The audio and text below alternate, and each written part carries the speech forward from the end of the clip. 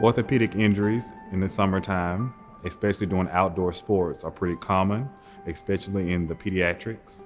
A lot of times you roll your ankle while playing, sometimes falling off of playground equipment, you break limbs.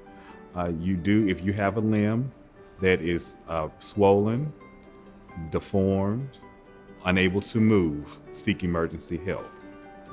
You also want to seek emergency help when you have a limb with uncontrollable pain. You want to immobilize the limb as much as possible and get to the ER as soon as possible.